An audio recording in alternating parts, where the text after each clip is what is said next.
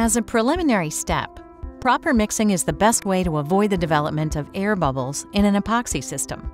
Proper mixing ensures that not too much air entrapment takes place.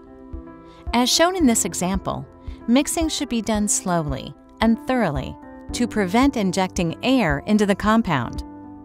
It's important to remove air bubbles before using an epoxy system. Air bubbles may cause voids or air gaps in the epoxy, which can lead to poor adhesive performance.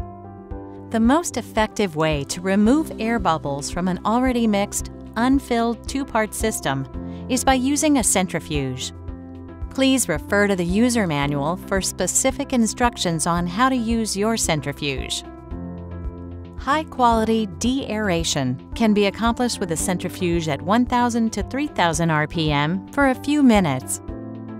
If you still see air bubbles, you will need to repeat the centrifuge cycle and adjust the RPM if needed.